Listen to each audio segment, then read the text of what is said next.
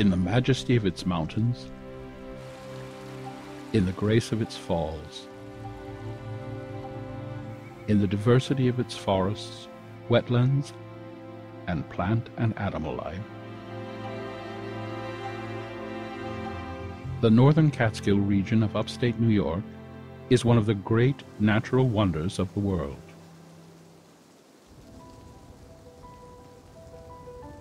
The Mountaintop Arboretum was founded in 1977 by Dr. Peter Ahrens and his wife Bonnie as a scientific station to study trees that could withstand the rigorous climate of the 2,400-foot elevation. It would soon evolve into a center for environmental education and family recreation.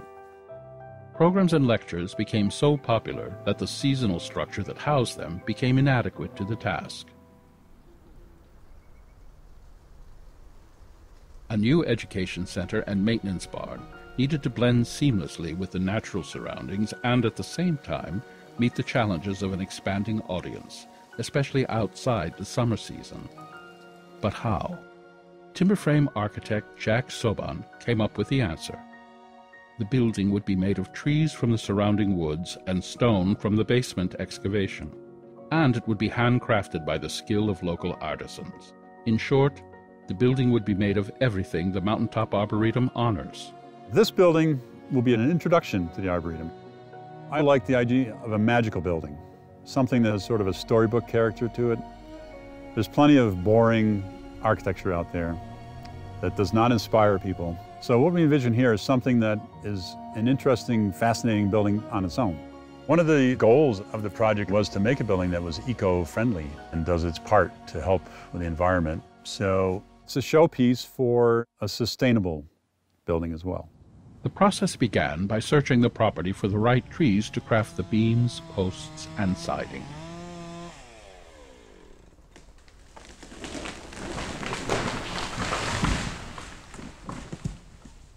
If you want to be lightly on the landscape and be good to the forest, you pick a mixture of trees because that's what the forest is. You know, we have 20-something species in the forest. If you just pick one, you're going to change the makeup of the forest. So we want to go in there and we want to take a little bit of everything sort of in the same proportion as in the forest.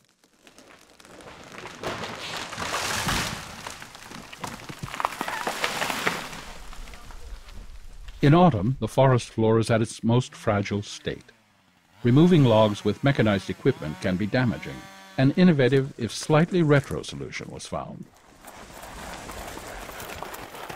More horsepower. A team of Belgian draft horses, to be precise. The Arboretum wanted to do low impact. That's why we're pretty much doing things old school. By next spring, other than the stumps and the sticks that are left, you won't even know that we were here doing what we were doing.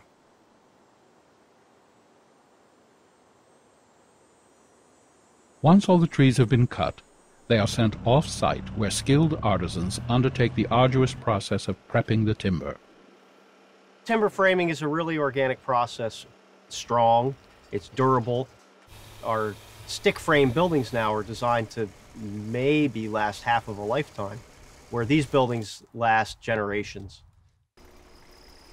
Timber framing is a craft of joining timbers together through mortise and tenons or lapped and dovetailed joinery, and it's pegged and held in place with wooden pegs.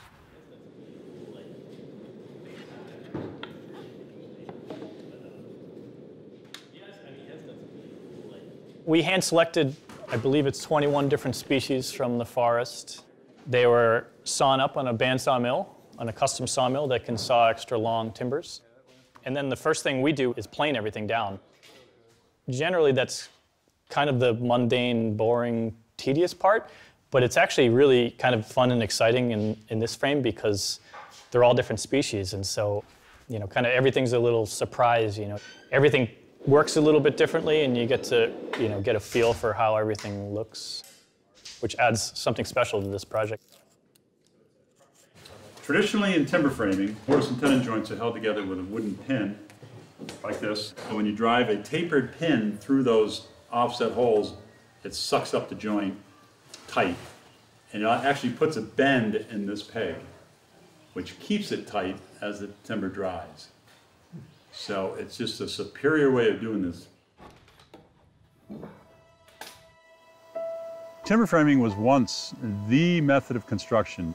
It was what was used primarily up till about the 1840s or 50s or so, when stud framing was developed.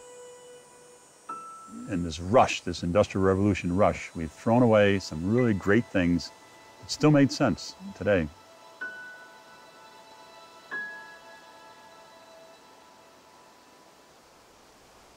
After 3 years of work, the Education Center is finally ready to be raised. People are starving for real things, something that has a little bit of background, some history to it, that uses natural products rather than artificial things. And then when you see animals pulling your logs out of the woods in the snow, and you see people raising up a building with their hands, you can't put a price on that, because the people were part of that, the local forest was part of that. It just means so much more when it's done that way.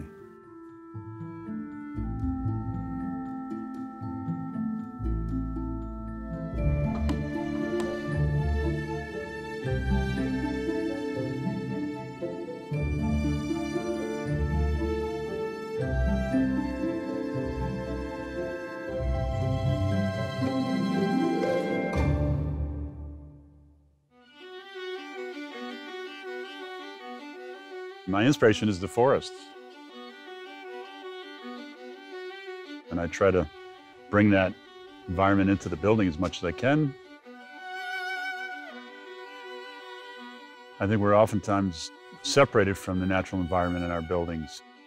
So whenever you can make a building that's more natural, which brings in natural light and fresh air from the outside, and uses natural materials that are healthier for us, materials we've been surviving with for thousands of years, stone, timber, earth, doing things in as much a natural way as possible.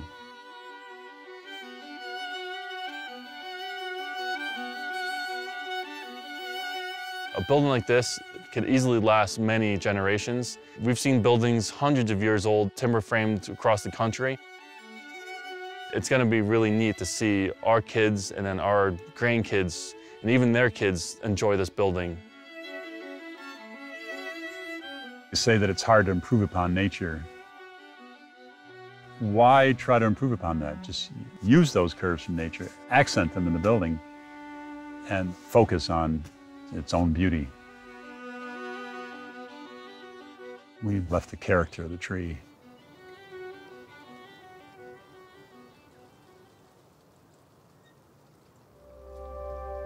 There'll be thousands of visitors going through this building and seeing what organic timber framing is, seeing how we can use our native trees and stone. We want to be able to go in there and to see more than just walls and a ceiling. We want them to see what forests can do, what good eco-friendly architecture is like, what warm, honest building systems are like. We brought the forest inside the building.